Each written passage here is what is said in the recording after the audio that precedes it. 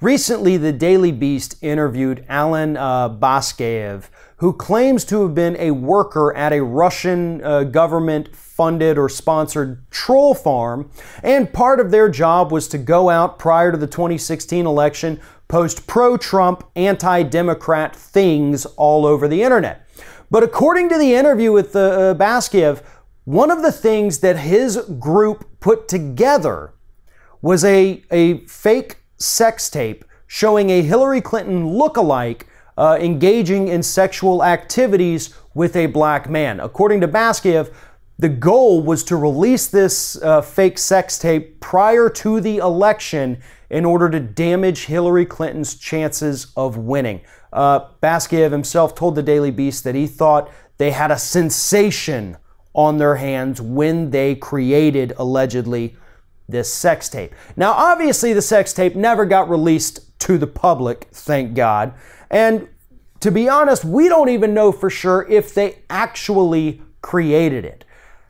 However, the fact that this guy, Alan Baskaev, came out and said that they did, at least shows at some point they had thought about it, whether or not they actually executed it, and obviously they did not release it to the public.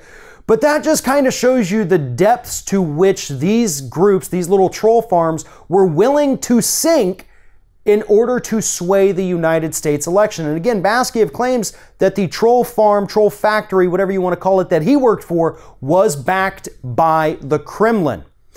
Again, we don't know for certain if any of the claims that this man has made are accurate, but considering everything that we have seen up to this point as far as evidence of online ad buys, online trolling, it seems highly probable that Baskaev is in fact telling the truth here.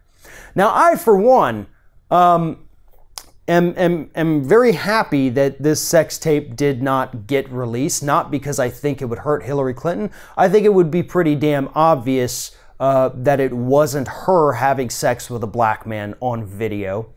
But for the most part, because this country has already stooped to such new grotesque levels in our electoral politics that I honestly don't even know that I could handle anything like that happening right now or even a year ago.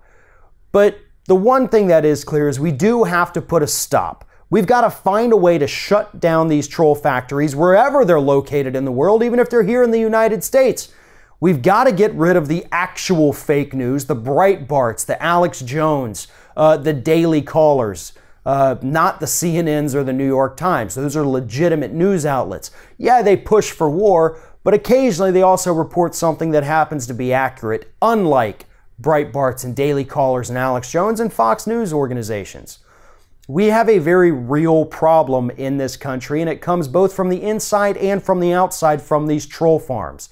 And if they're capable of putting something like this together, like faking a sex tape between an elected official or a wannabe elected official and someone else, that is a very real concern that we need to take seriously, because something like that could absolutely not only destroy a person's political career, but destroy their personal life as well.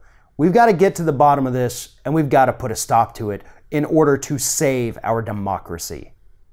If you're thinking about subscribing to our channel, I strongly encourage you to do that. But if you're not thinking about subscribing, I would encourage you to start thinking about it, and then once you're thinking about it, actually go and do it. You can see the subscribe button right there on the screen, or if you're watching on a different platform, go to youtube.com/theringofFire.